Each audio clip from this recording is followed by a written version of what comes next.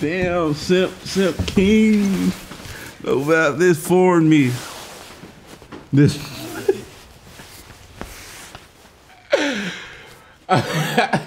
Bro, I remember it, right? I wanted to relate to Drake so bad. I was like 15 when this dropped. So it was this girl I barely liked her. But it was like I was just acting like she hurt my feelings just so I could relate to this. Bro, this is my shit. That's crazy. Yeah, this is my boy. Like growing up, a lot of people used to post my music. If it wasn't Lil Wayne, I didn't care. But this, yeah, it's my boy, for real. He taught me how to dumb it down, but without dumbing it down though. Cause when I was young, people used to say like, yeah, bro, you know, you gotta just dumb it down a little bit. I used to get offended, like, what are you talking about? Like, why the fuck would I dumb anything down? But Drake taught me how to rap over trap beats without talking about selling crack or killing people. I just, instead of rapping like metaphors and like similes, I just rap about like relatable stuff. That's way, people relate to that way harder. Yeah. He taught me that, for real. Yo, it's Lucki. It's an honor to be on Montreality, for real. Appreciate this so much.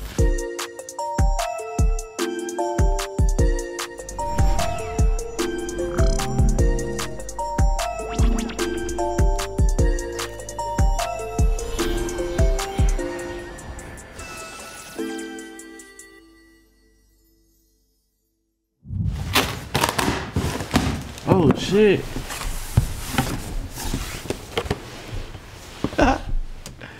We got my boys. Damn. Oh, this is just Triple A's though. But this is where the Montreal screw job happened though. Yeah, that's crazy. I just thought about that right now. This my guy. This my guy. This really my boy though. He really should still be undefeated at WrestleMania, but little mishaps. They got knocked out on accident. They had to play it off. Yeah. This is my boy though. I used to go crazy over these when I was young. Like, for real. Take it out. For real? Unboxing for real. Nah. Oh, right. Nah. Hell no. Yeah, this is my boy. I was waiting for him. Yeah, this is my boy. Shawn Michaels with the loose pants. Shawn Michaels with the tight pants cool too, but Shawn Michaels with the loose pants was an error. It's my boy. Rate the drip. Roxy Popper. 10 out of 10 drip. This is a wild boy right here. Dang. Yeah, this is my boy, bro. 7th grade. This was all I was about. Until y'all met me, like till the world met me. That's all I was about, Lil Wayne. What's your favorite album? Carter 2, or Dedication 2. Yeah, me and my pops used to listen to Dedication 2.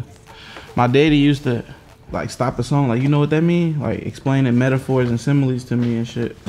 So like in English class and shit, when it was time to learn about metaphors and similes, I remember I used to know and shit, like, but that's crazy though.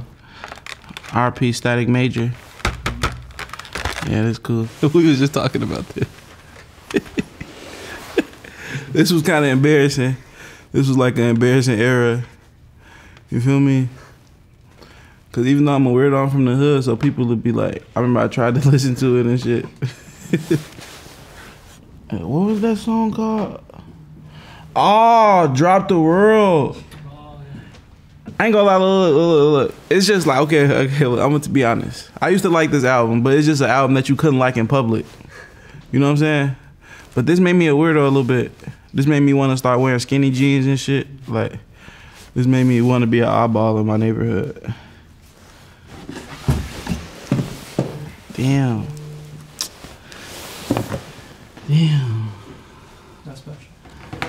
Bro, how y'all know this? Y'all on some narwhal shit right now, bro. Look, I met this nigga ASAP Rocky, right? Like 2015, 2016. And I met him 3 months after Yams died. Like 3-4 months after Yams died, when South by Southwest was still like a thing. And he was like, yeah, bro, Yams put me on your music, bro. I'm like, that shit crushed me though, cause I never got to meet ASAP Yams. We fight every night, reunite, and pop mo. You know what they really drink though. Long live my boy. I touch my bitches' walls, then boy band posters. LOLOLOLs. I retweet. My accountant just told me not to smoke crack. That's a good accountant. I love AP Yams. Awesome. Bro, what's up with y'all? I'm Fred, what's up with y'all, bro? Bro. Damn, Montreality. For real, that's impressive. You know how you get older, it's gonna get kind of dark, but you know how you get older and you be like, damn, like, my parents gonna not be here one day, right? This one thing that made me think about that, like my mom, Christmas, I was the only child, so even though I kind of grew up kind of tough, like, it was easy because I was the only child, so Christmas was always fun. Yeah, though, this is a funny movie, though. My boy got his tongue stuck on a tree, and I used to really try that, like, this work, but on dirty ass Chicago poles and shit. Okay, I never read this, but I remember book fairs at school. This was always something I used to be like disgusted with at book fairs. Like you know, like this used to always like piss me off. Like I never got into it though. What is she becoming on the cover, that one? A fucking rat. Yeah, I don't like furry stuff. These used to piss me off, bro. Bro, these used to piss me off so bad, bro. Just take this, please. Oh, shit.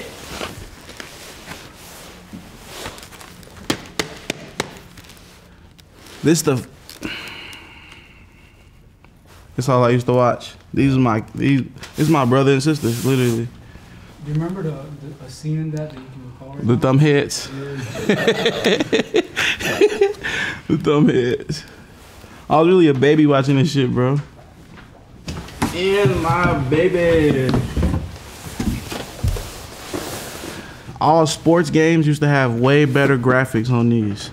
Like all sports and like, yeah, used to have way better graphics on these. Cause at my mom's house, I had a PlayStation.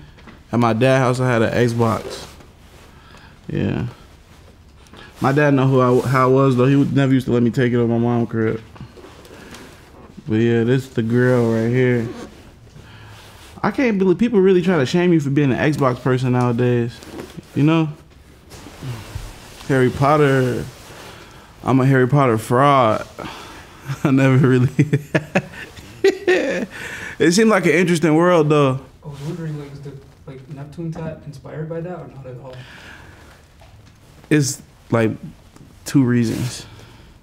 It's like I'm cracking knowledge out of my head, like knowledge just spilling out of my head. But I learned that after I got the tattoo though. The first one, I just wanted a face tat. I was just feeling edgy. Like I got hella money. It didn't piss my parents off, you know what I'm saying? See how far I could take it. Cause this how it looked at first. It was small, just like this, literally. But it was literally small, just like this. I got it done in the bay. Then I was like, man, my hair cover it up. Let's spice this shit up. I'm too young. Oh shit. This where all the Lil Wayne went in the world. In my neighborhood, I had all the Lil Wayne, all the unreleased Lil Wayne. You know, people idiots. They don't let.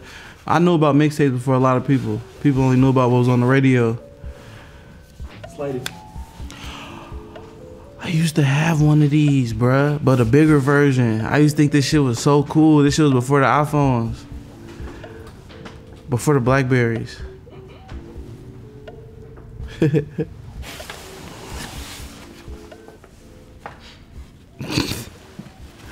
don't know what this is. What the fuck is this? My parents. Fuck no.